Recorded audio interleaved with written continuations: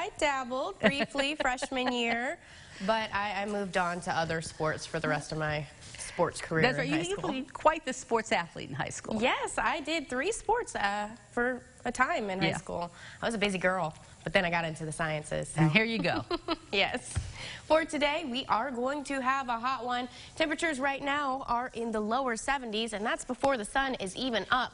So a hot start to our morning, but warm for those kids getting on the bus. Dew point is relatively low, so it doesn't feel hot and muggy. Can't say the same for when we get into the daytime high. Now looking at that almanac today, our record is 91. And our daytime high is 91. Now, if we get any warmer than that, we are breaking a record. But if we stay at 91, that is what we're going to tie with from 1953. That's when we had that high.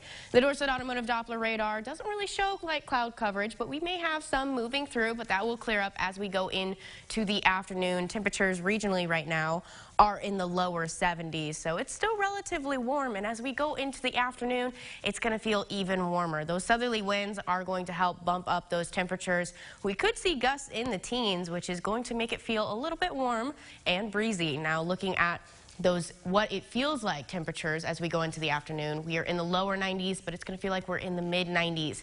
And it's going to feel a little bit nicer tomorrow as we go into the day. Look at that. That daytime high is relatively low. We're in the 70s, and it's going to feel like we're in the 70s. So we're going to get a nice break from those daytime highs in the 90s.